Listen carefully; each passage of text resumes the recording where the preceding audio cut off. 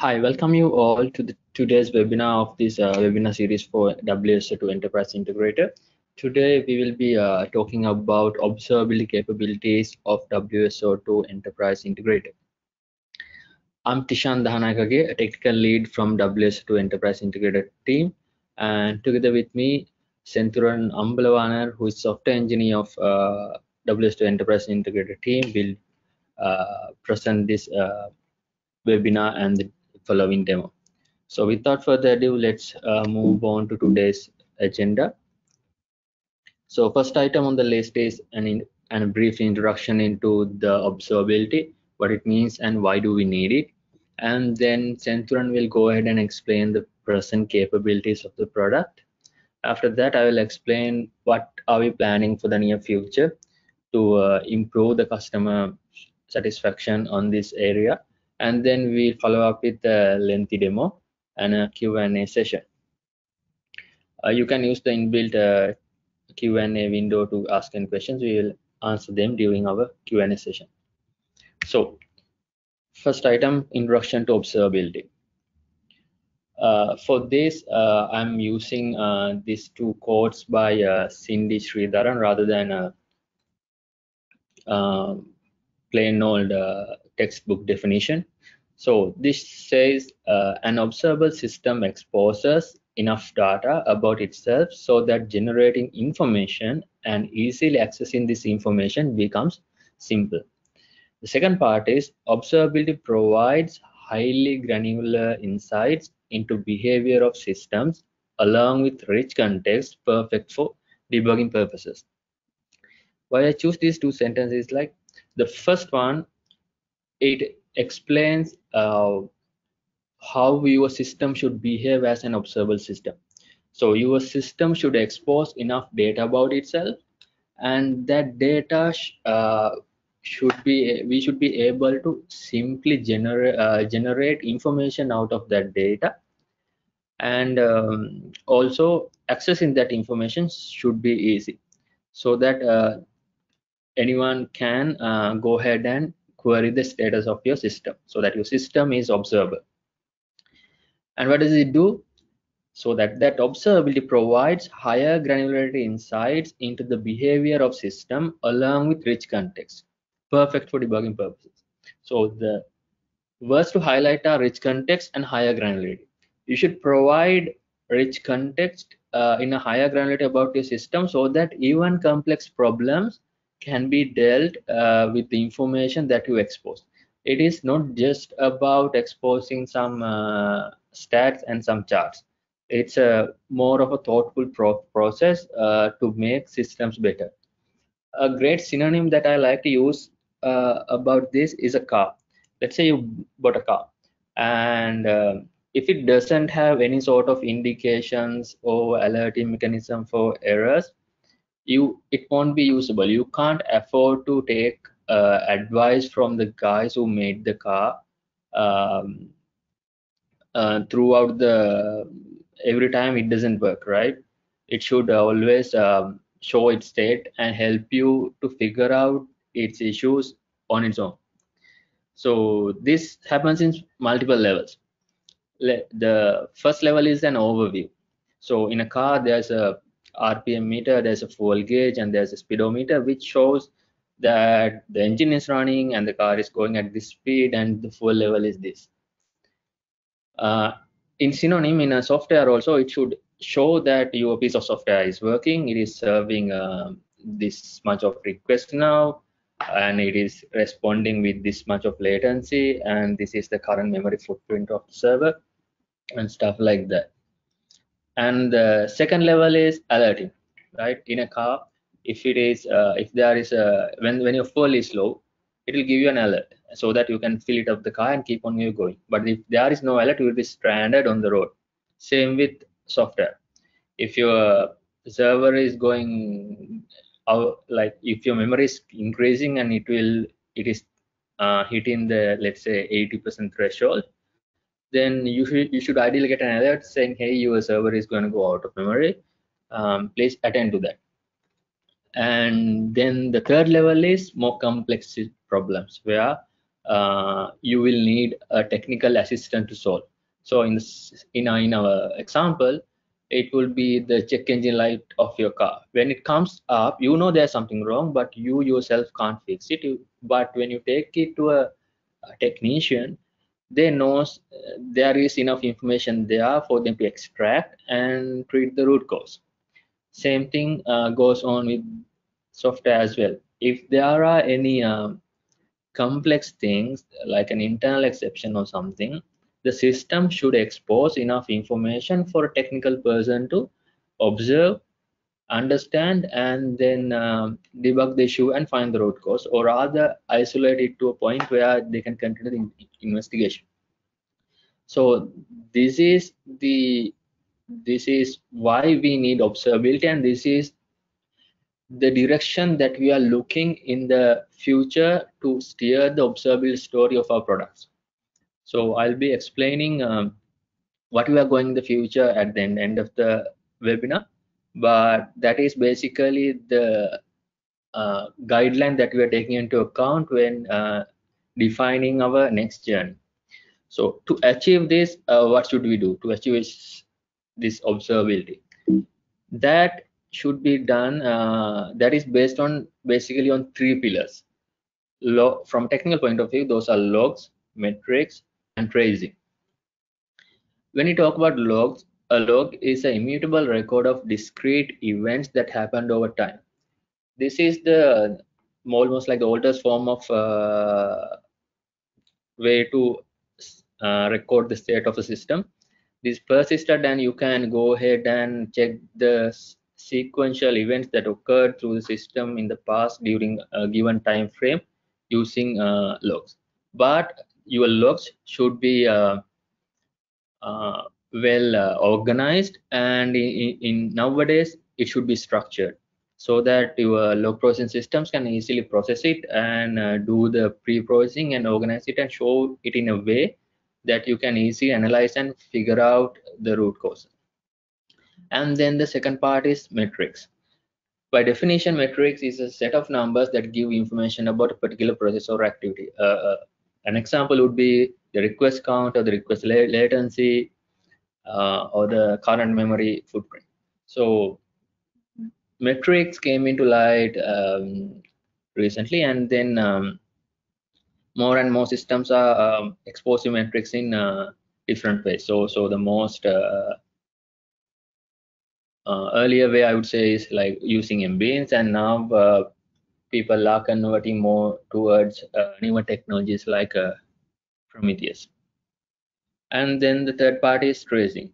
A trace is representation of series of casually related distributed events that encode the end-to-end request flow through a distributed system. So this is a quite recent and a really helpful tool in debugging complex issues. So in a practical situation, your system is something that is connected of multiple pieces. And a single request will go through different systems provided by different vendors, which will do heterogeneous tasks. But if an issue arises, you should have the capability to drill down through each and every system and figure out what is happening, whether what inside what component it failed, or if it is like a slow response scenario, what component is taking the most time to respond. So that has become feasible with new tracing initiatives such as OpenTelemetry, and from an implementation point of view, implementation such as Jaeger. So but in a traditional way, we used to do tracing earlier, before the time of Jaeger and all. We used to do tracing through correlation logs, where it is the same concept, but it is more bulky, and it is hard to analyze when compared with a more modern tracing implementation. So these are mainly the three pillars that will provide observability for you, and we will be um, focusing our efforts to improve each and every one of these three fields to provide you with a better observability experience. With that, I am going to hand over the webinar to Senthuran, who will go around and explain the present capabilities of the enterprise integrator around observability. Thank you, Tishan. So I'm here to explain the present capabilities of WSO2 EI suits observability. So when it comes to the WSO2 micro integrator, the first thing you will need to view is the management information, which means the information about Synapse artifacts deployed in the MI server. So for that purpose, we are providing you two representations. The first one is the micro integrated dashboard. So the target audience for the micro integrated dashboard would be business users who would like to see graphical view of management information. So this is a web-based console which you can bring up in your browser. So the second view would be for the same purpose, the micro integrator CLI.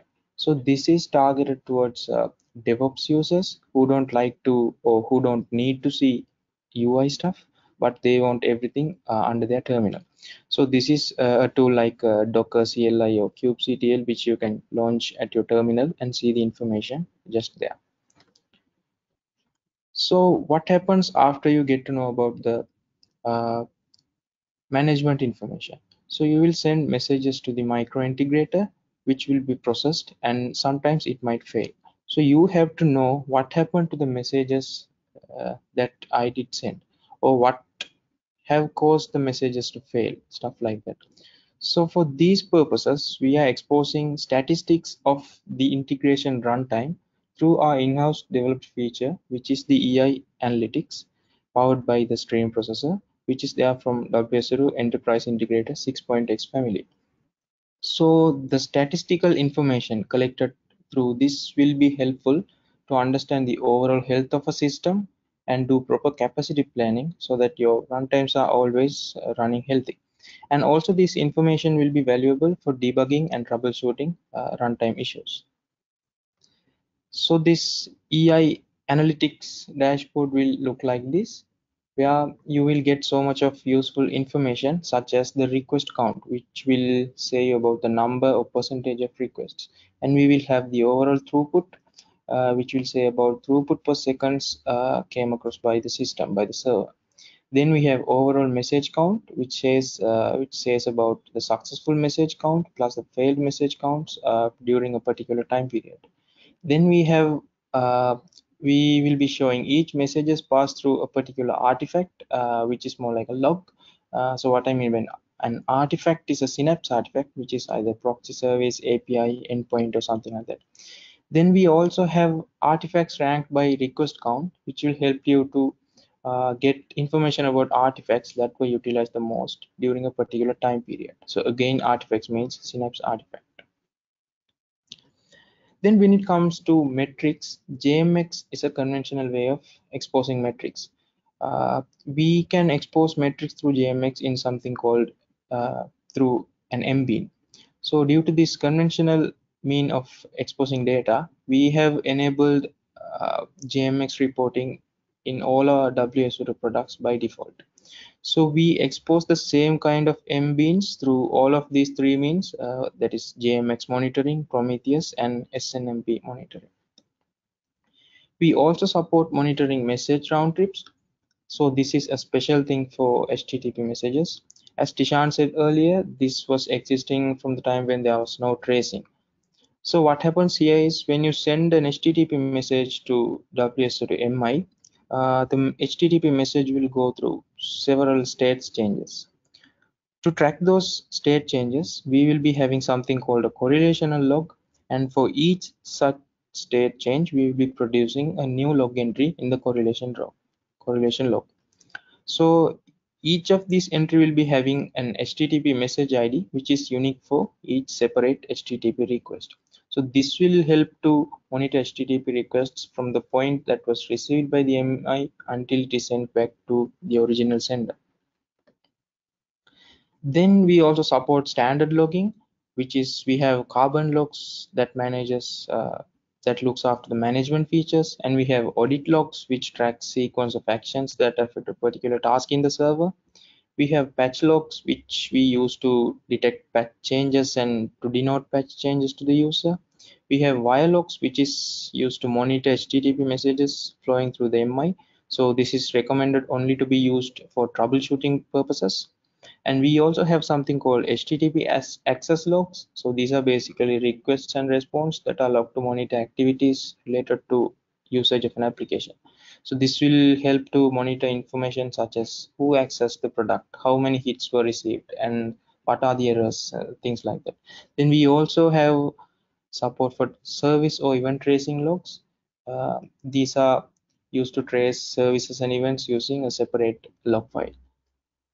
Now let me hand over the presentation to Tishan again to talk about future improvements. Thank you, Senturan. So you have heard of all the present features that we have, and a few minutes later, Senturan will demo almost all of that features. But before that, let me briefly talk about the future improvements. I am not going to be very detailed on this because this is something that we are going to do in future, and so I can't mention the particular technologies and all. But for your information, I'm going to explain the direction that we are taking in terms of our future. So first and foremost thing is a unified observability center. So from the features that Senturan mentioned, you must have observed that like the stats are in the analytics dashboard, but for logs, you will have to use your own log analysis tooling, which means if you are analyzing an issue or a metrics and you want to find the logs related to that thing, you have to move to a separate application or rather go ahead and tail your logs. So we want to minimize that and give users a solid experience in a single UI where they can view both matrices and logs and all the observability information that need.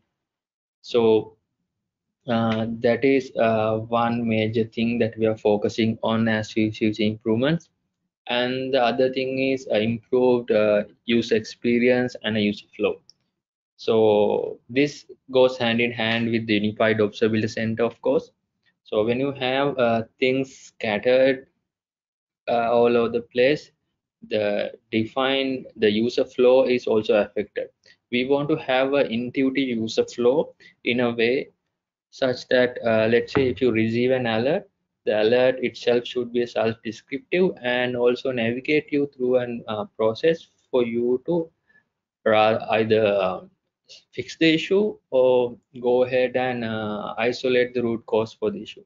So that what we are working on is that navigation part, and to make sure that that navigation is intuitive even for a new user. Like in the given tooling, it is of course easier for us to navigate around and find the thing, but when it comes to a new user, we have seen that people are not utilizing it for the extent that they should be utilizing.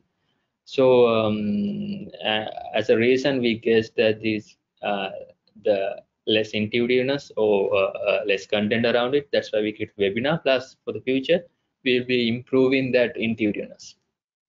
And the other part is the improved cloud nativeness and container friendliness.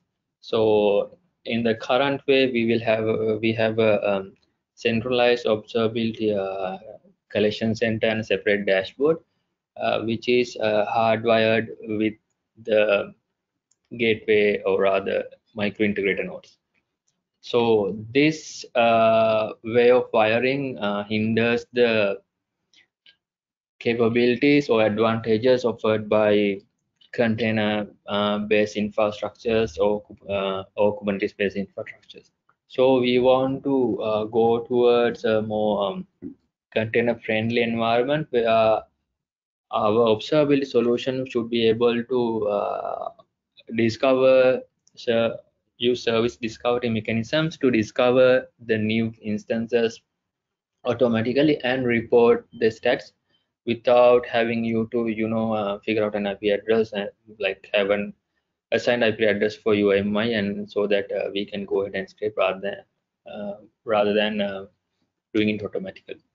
So that is another thing that we're looking at. And the final thing is tracing. So Sentron will also explain the demo. We already have a trace, our own in-house deployed developed version of tracing, and also correlation logs to calculate round trip time and all. But what we have figured out over the time is like maintaining tracing implementation on our own is going to be costly, and keeping it up with the enterprise is gonna take a lot of effort. So we are looking at options to go ahead and be par with all the tracing solutions out there, and be conformant to all the new standards such as open telemetry and stuff. So this is something also we are actively looking into, and actively looking into to make the product comply with open telemetry standards, and so that any user who has active tracing infrastructure can also go ahead and monitor WSO2 micro integrator using the same infrastructure, and have a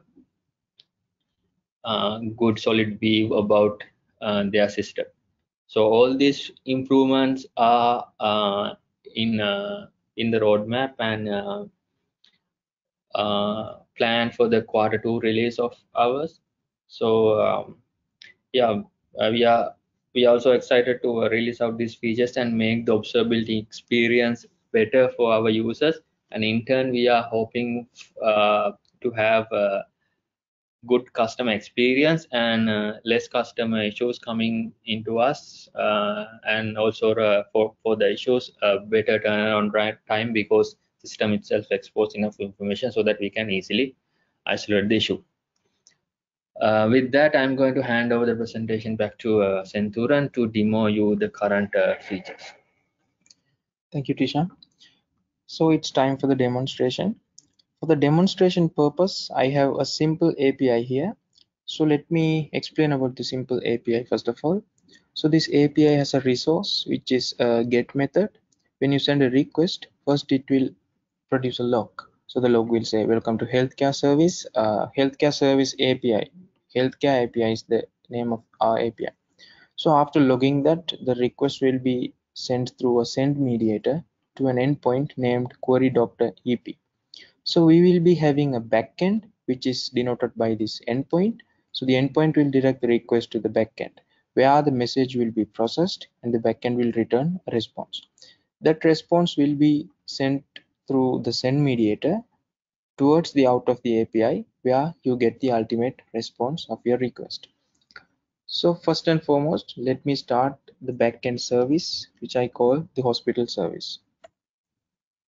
So I have started the service. Before starting micro integrator, I have to start two things. One is the analytics worker. So this is responsible for collecting runtime information from the micro integrator in order to visualize our dashboard. The second thing is the Prometheus server, which we use to scrape the JMX mbeans which are exposed through the WSO2 MI. So I have already done those two here. So let me go ahead and start the micro integrator. So I will be starting this with two flags. The first one is enabling management API. So as I said earlier, we are providing management capabilities through two different views. One is the monitoring dashboard and the other one is the MI CLI. So when we enable the management API, both of them will be able to communicate to the micro integrator through this particular API. The next one is enabling the Prometheus API. This is to expose JMX mbeans through Prometheus API. So let's start micro integrator.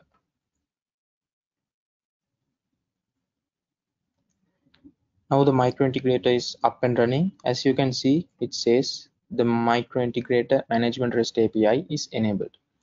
So now assume that I am a business user who would like to see this management information through a graphical representation. So let me start the MI monitoring dashboard using this particular command.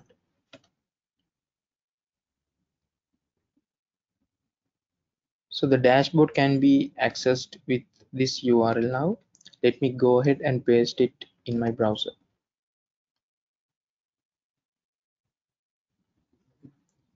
Here, let's give the URL of our MI server and admin as the username, admin as the password. Now we can see the server information of the microintegrator, information such as the version, the microintegrator home, the Java version, and the OS version, things like that. On the left side, I can see all the possible Synapse artifacts that could be deployed to the microintegrator server. So let's say if I click API, I can see the list of APIs that were deployed in my microintegrator server. So the healthcare API is the particular API we are interested for this demonstration purpose. So we can see if we click the healthcare API, we can see the configuration of this particular API. Now let's imagine that I'm a user who is a more DevOps oriented person who doesn't like to use a UI, but I have to see everything in the terminal. So for that, we are using a tool called the MI-CLI. So I can bring it up with a command like this, MI. So initially it will show all the available commands. So let me first log into the MI server using the command MI remote login. Now let me enter admin as the username and password. The login was successful. Now if I want to list down the APIs,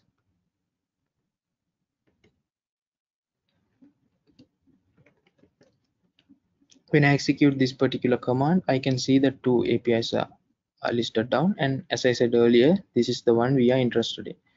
Same as if we say mi endpoint show, it will list down both of these endpoints that I have. Again, query doctor API is the one I'm interested in. Now, after seeing the management information of WSO2 MI, we are now interested in seeing the JMX mbeans that are exposed through WSO2 MI. For that, I am using JConsole, which is a tool that is provided by JDK by default. So I have that already open. Let me create a new connection. And here I'm going to select micro integrator as the local process, and let me try connecting to it. So at the first glance, you will be seeing some overview details such as the heap memory usage, threads, number of classes that has been loaded, CPU usage, stuff like that. When I go to the mbeans section, and if I expand org Apache Synapse, I can see the attributes that are exposed by the endpoint, the query doctor EP endpoint. So here there are some useful attributes such as the bytes received, bytes sent, and false receiving, false sending. So let me go ahead and send a couple of messages to the API, and let's see how does that behave. So for that, I'm using a curl request which will talk to this API. Now I have got a response, which means that my request has been successful. If I go back to the JConsole and if I refresh, I can see that bytes received has been increased. Why? Because I have just sent a curl request. So let me send the same curl a couple of more times. And let's visualize this same information through the Prometheus graph. So if I go here and type endpoint, it will show every JMX mbean that is exposed by a Synapse endpoint. So here we are interested in bytes received. When I execute, I can see that there are some values appearing. So which means that the green color one denotes the query doctor. I'm sorry, the red color one denotes the query doctor EP, which has some values, and the other endpoint, which is the query payment EP, doesn't have any values because I haven't sent any request to that until now. So that's how you monitor JMX mbeans exposed through WSO2 MI. So the next thing is about our analytics profile. So for that, first of all, you have to start the analytics worker, which I said I have already done. As the second step, I'm going to start the analytics dashboard. So we can bring it up with the command like this.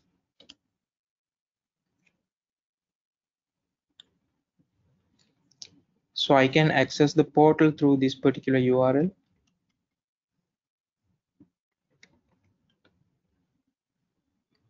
Let's give admin as the username and the password.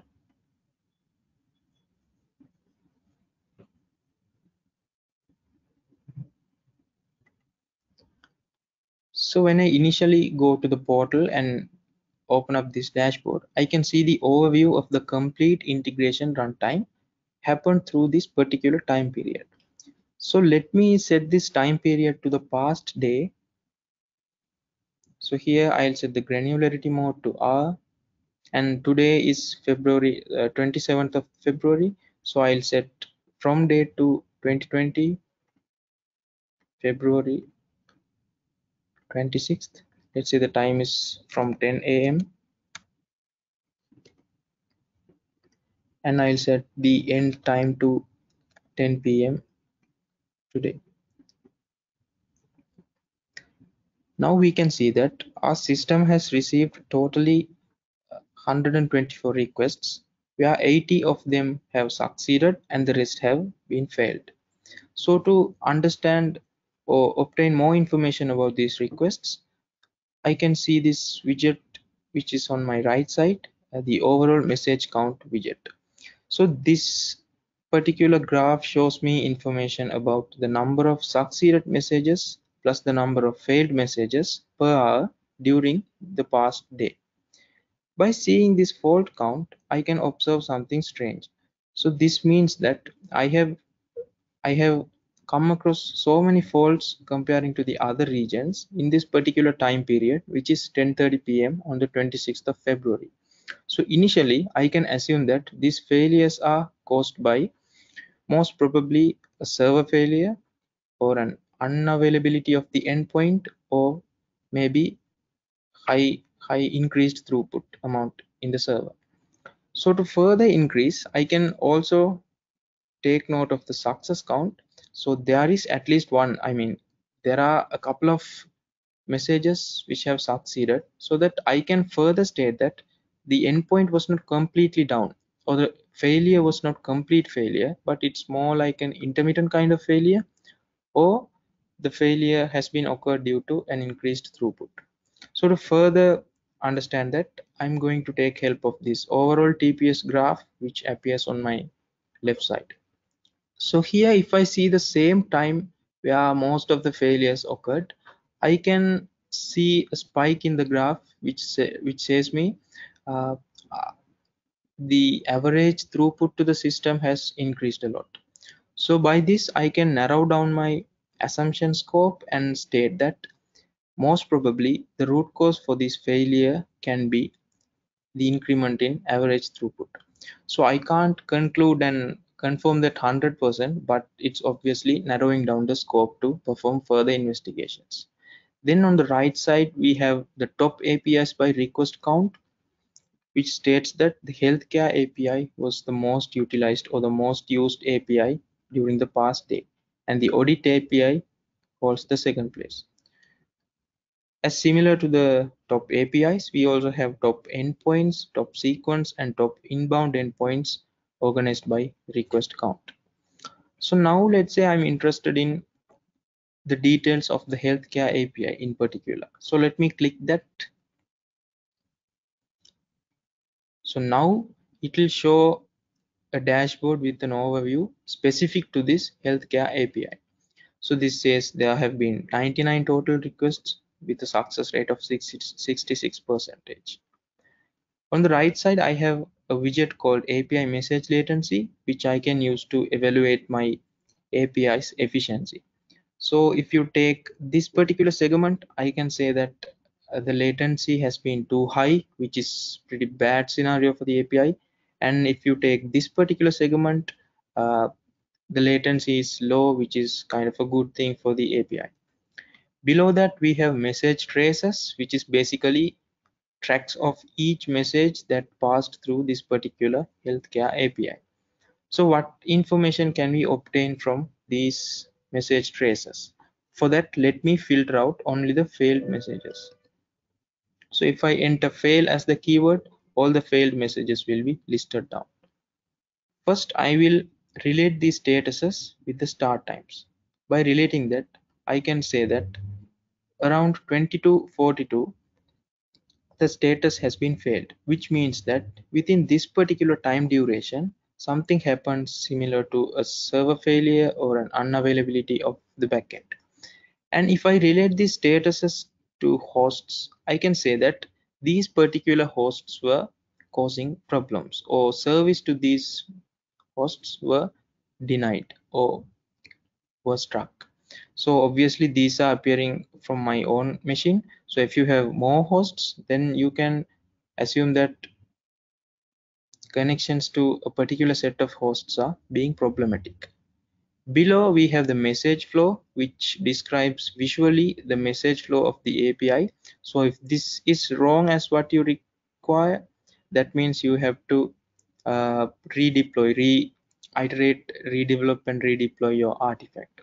So if we go into detail to a message trace which has been failed, we see the lock mediator in red color, which means that the message has not gone beyond the lock mediator.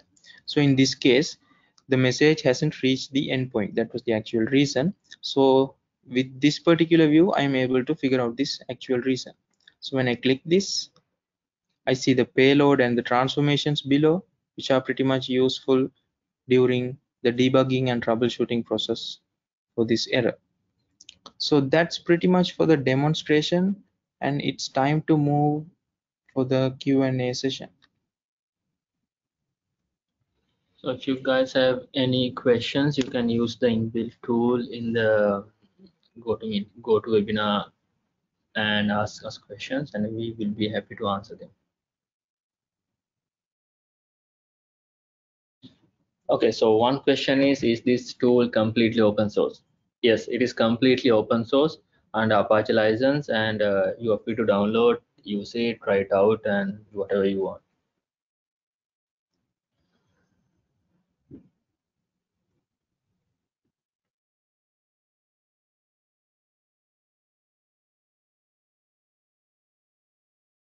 Can I?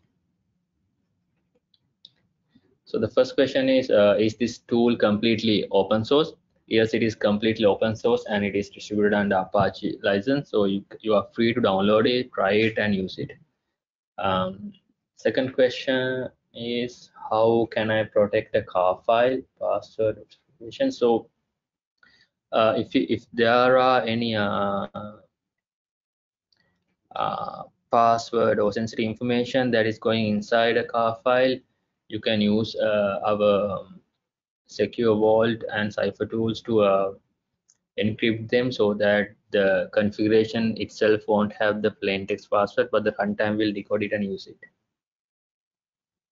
How can I turn off the menu such as HL7? So if you want to comply to a standard such as HL7, now, so currently in the analytics tool, it would be there's no like a built-in function to do that. It will be an improvement, rather an improvement or a new feature.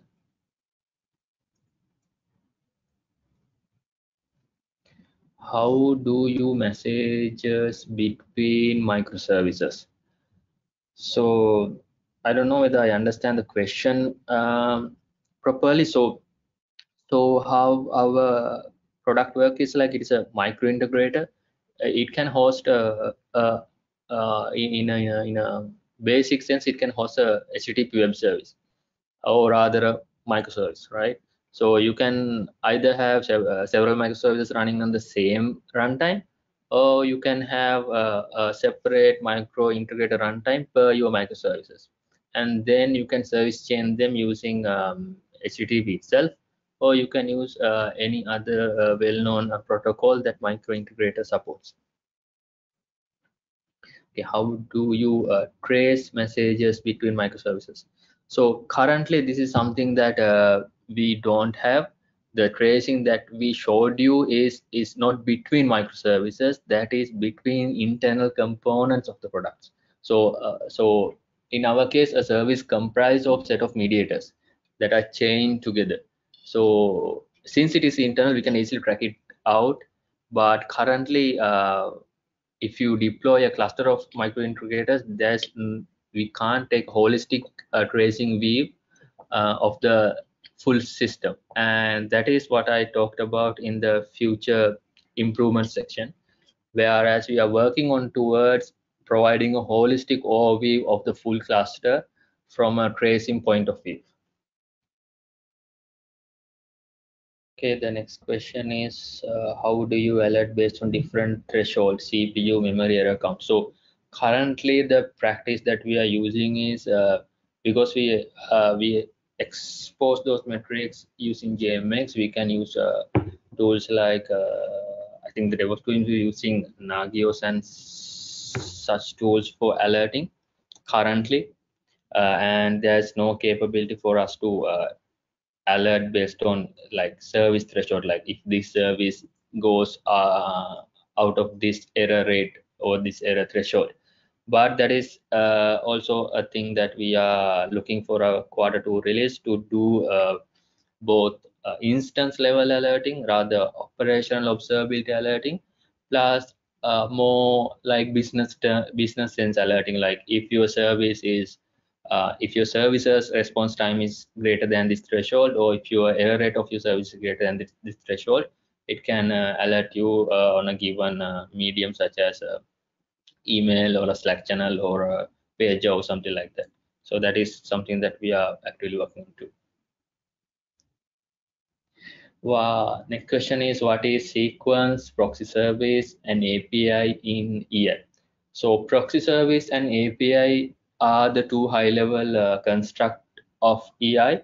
Proxy service is basically uh, I would say HTTP service where you can expose an HTTP service, and API is where you can expose a RESTful API HTTP service.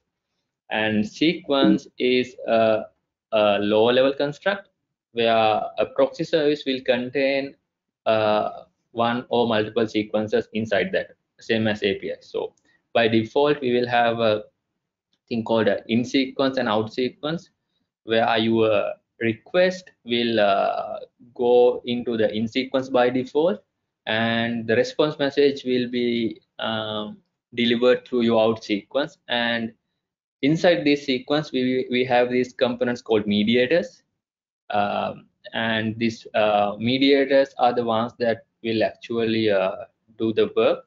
So, and also this sequence, you can define your custom sequence and then plug it onto your proxy service or API. How do you relate streaming integrator use cases with observability? So streaming integrator will also, with a streaming integrator has its own monitoring tool, which is called a status dashboard, which shows the almost the same kind of information that we showed in this analytics profile. And in the future, we will be bringing both of them together. Whereas, regardless of whether you have a micro integrator and a stream integrator and a mix of them, there will be one place for you to analyze and show the stats of uh, both of them, logs and matrices, and also the business stats. All will be available from a single shop. Seems like those are the only questions that we have at the moment, and we will wrap up this session for now. If you have further questions or if the answers were not clear, you are always welcome to follow up with an email, or you can just send your question to our Slack channel. We would be happy to answer and happy to help you out. Thank you for your time and have a nice day.